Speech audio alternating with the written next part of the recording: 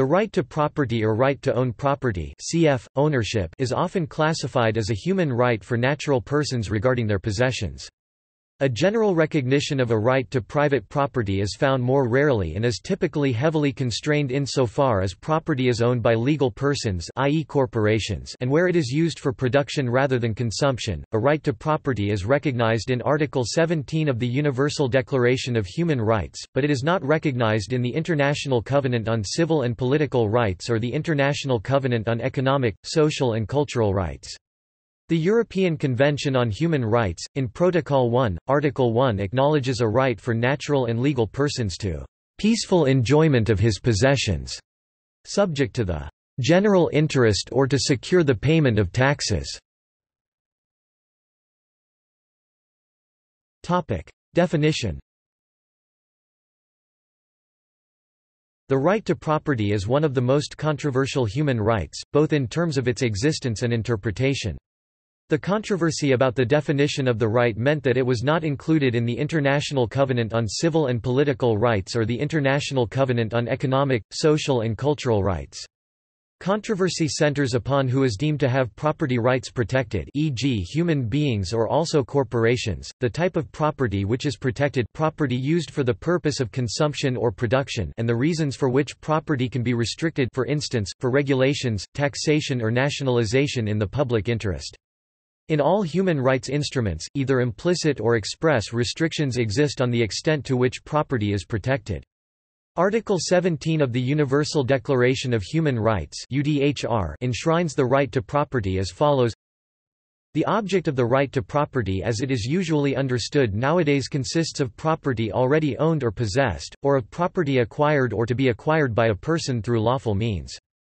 Not in opposition but in contrast to this, some proposals also defend a universal right to private property, in the sense of a right of every person to effectively receive a certain amount of property, grounded in a claim to Earth's natural resources or other theories of justice. Africa. The African Charter on Human and People's Rights (ACHPR) protects the right to property most explicitly in Article 14, stating, property rights are furthermore recognized in Article 13 of the ACHPR, which states that every citizen has the right to participate freely in the government of his country, the right to equal access to public services and the right of access to public property and services in strict equality of all persons before the law. Article 21 of the ACHPR recognizes the right of all peoples to freely dispose of their wealth and natural resources and that this right shall be exercised in the exclusive interest of the people, who may not be deprived of this right. Article 21 also provides that, "In case of spoliation the dispossessed people shall have the right to the lawful recovery of its property as well as to adequate compensation." Americas. When the text of the UDHR was negotiated, other states in the Americas argued that the right to property should be limited to the protection of private property necessary for subsistence. Their suggestion was opposed, but was enshrined in the American Declaration of the Rights and Duties of Man, which was negotiated at the same time and adopted 1 year before the UDHR in 1948. Article 23 of the Declaration states, the definition of the right to property is heavily influenced by Western concepts of property rights, but because property rights vary considerably in different legal systems it has not been possible to establish international standards on property rights. The regional human rights instruments of Europe, Africa and the Americas recognize the right to protection of property to varying degrees. The American Convention on Human Rights (ACHR) recognizes the right to protection of property, including the right to just compensation. The ACHR also prohibits usury and other exploitation, which is unique amongst human rights instruments. Article 21 of the ACHR states, Europe. After failed attempts to include the right to protection of property in the European Convention on Human Rights (ECHR), European states enshrined the right to protection of property in Article 1 of Protocol I to the ECHR as the right to peaceful enjoyment of possessions, where the right to protection of property is defined as such. Therefore, European human rights law recognizes the right to peaceful enjoyment of property, makes deprivation of possessions subject to certain conditions, and recognizes that states can balance the right to peaceful possession of property against the public interest. The European Court of Human Rights has interpreted possessions to include not only tangible property, but also economic interests, contractual agreements with economic value, compensation claims against the state, and public law-related claims such as pensions. The European Court of Human Rights has held that the right to property is not absolute and states have a wide degree of discretion to limit the rights. As such, the right to property is regarded as a more flexible right than other human rights. States' degree of discretion is defined in Handyside v. United Kingdom, heard by the European Court of Human Rights in 1976. Notable cases where the European Court of Human Rights has found the right to property having been violated include Sporing and Lönnroth v. Sweden, heard in 1982, where Swedish law kept property under the threat of expropriation for an extended period of time. The highest economic compensation following a judgment of the Strasbourg court on this matter was given €3 million in case Baylor v. Italy. International conventions. Property rights are also recognized in the International Convention on the Elimination of All Forms of Racial Discrimination, which states in Article 5 that everyone has the right to equality before the law without distinction as to race, color and national or ethnic origin, including the right to own property alone as well as in association with others, and the right to inherit. The Convention on the Elimination of All Forms of Discrimination Against Women recognizes the property rights in Article 16, which establishes the same right for both spouses to ownership, acquisition, management, administration, enjoyment and disposition of property, and Article 15, which establishes women's right to conclude contracts. Property rights are also enshrined in the Convention relating to the status of refugees and the Convention on the Protection of the Rights of All Migrant Workers and Members of Their Families. These international human rights instruments for minorities do not establish a separate right to property, but prohibit discrimination in relation to property rights where such rights are guaranteed. Relationship to other rights. The right to private property was a crucial demand in early quests for political freedom and equality and against feudal control of property. Property can serve as the basis for the entitlements that ensure the realization of the right to an adequate standard of living, and it was only property owners which were initially granted civil and political rights, such as the right to vote. Because not everybody is a property owner, the right to work was enshrined to allow everybody to attain an adequate standard of living. Today, discrimination on the basis of property ownership is commonly seen as a serious threat to the equal enjoyment of human rights by all, and non-discrimination clauses in international human rights instruments frequently include property as a ground on the basis of which discrimination is prohibited. See the right to equality before the law.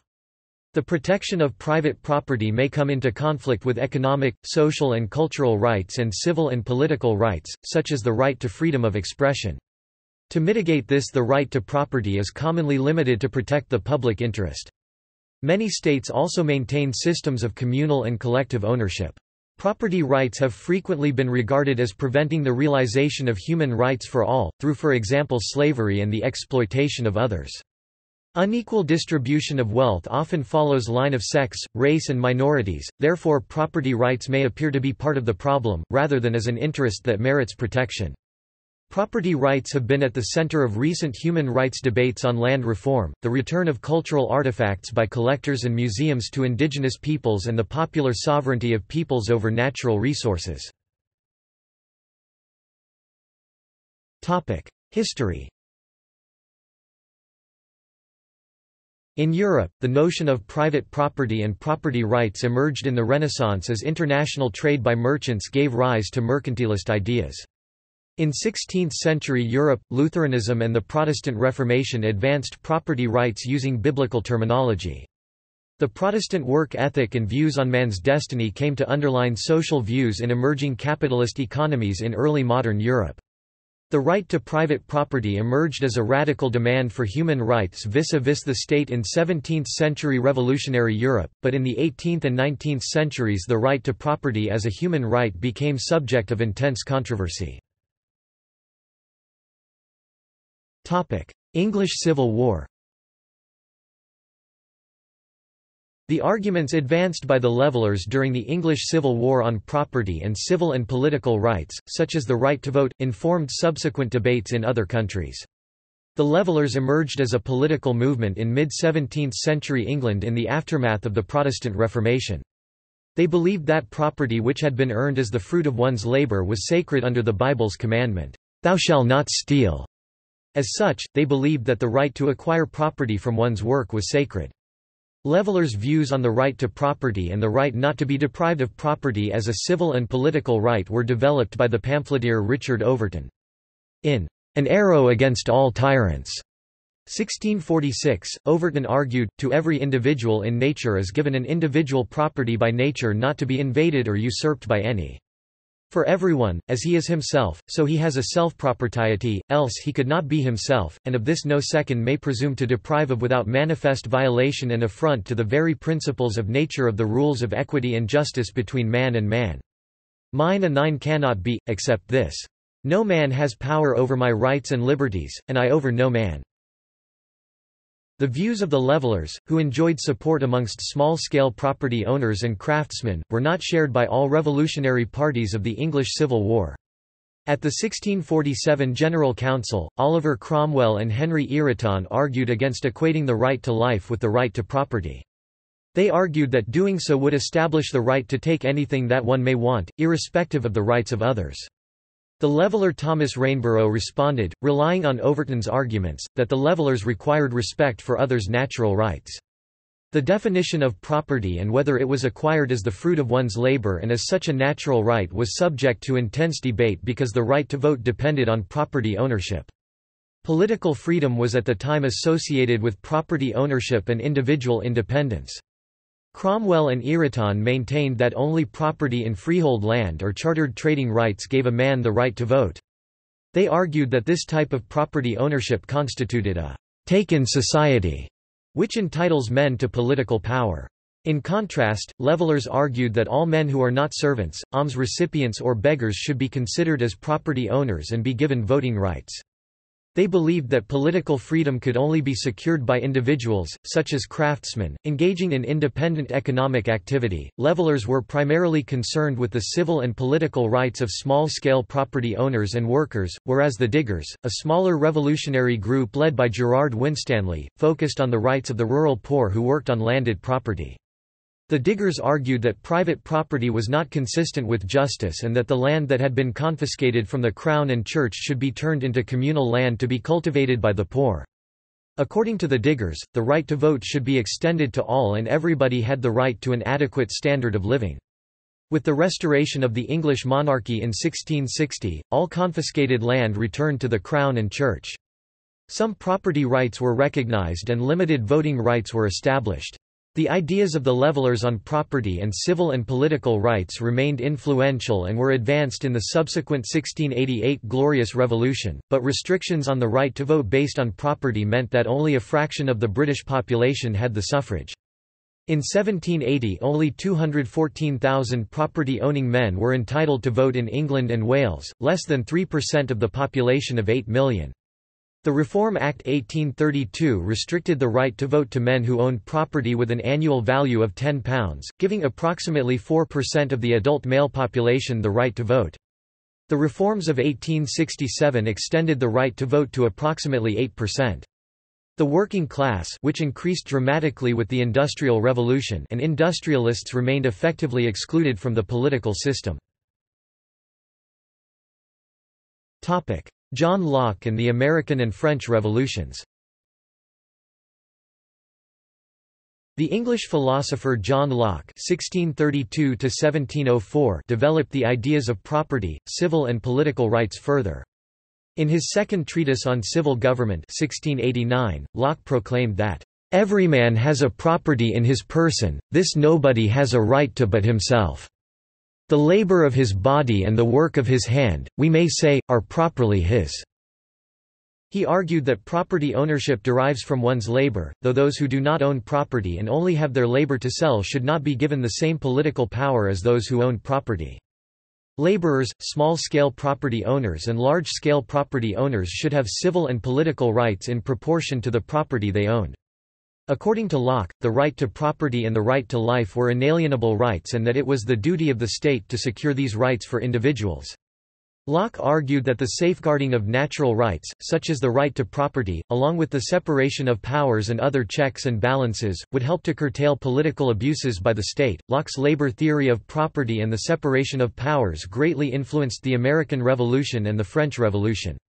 The entitlement to civil and political rights, such as the right to vote, was tied to the question of property in both revolutions. American revolutionaries, such as Benjamin Franklin and Thomas Jefferson, opposed universal suffrage, advocating votes only for those who owned a stake in society. James Madison argued that extending the right to vote to all could lead in the right to property and justice being overruled by a majority without property. While it was initially suggested to establish the right to vote for all men, eventually the right to vote in the nascent United States was extended to white men who own a specified amount of real estate and personal property. French revolutionaries recognized property rights in Article 17 of the Declaration of the Rights of Man and of the Citizen 1791, which stated that no one may be deprived of property rights unless a legally established public necessity required it and upon condition of a just and previous indemnity. Articles 3 and 6 declared that, "All citizens have the right to contribute personally or through their representatives," in the political system and that, "All citizens being equal before the law, are equally admissible to all public offices, positions and employment according to their capacity, and without other distinction than that of virtues and talents." However, in practice the French revolutionaries did not extend civil and political rights to all, although the property qualification required for such rights was lower than that established by the American revolutionaries. According to the French revolutionary Abbé Sieyès, "All the inhabitants of a country should enjoy the right of a passive citizen. But those alone who contribute to the public establishment are like the true shareholders in the great social enterprise. They alone are the true active citizens, the true members of the association." 3 months after the declaration had been adopted, domestic servants, women and those who did not pay taxes equal to 3 days of labor were declared passive citizens. Sieyès wanted to see the rapid expansion of commercial activities and favored the unrestricted accumulation of property. In contrast, Maximilien Robespierre warned that the free accumulation of wealth ought to be limited and that the right to property should not be permitted to violate the rights of others, particularly poorer citizens, including the working poor and peasants. Robespierre's views were eventually excluded from the French Constitution of 1793 and a property qualification for civil and political rights was maintained. See also: Property law, English land law, Property rights economics, Married Women's Property Act 1882. Notes. References. A. Burrell and G. C. Means, The Modern Corporation and Private Property, New York, Macmillan 1932, OCLC 1411248. A. Burrell, Property, Production and Revolution 1965-65 Columbia Law Review 1. External links. Protocol I to the Convention for the Protection of Human Rights and Fundamental Freedoms. The right to private property. Internet Encyclopedia of Philosophy.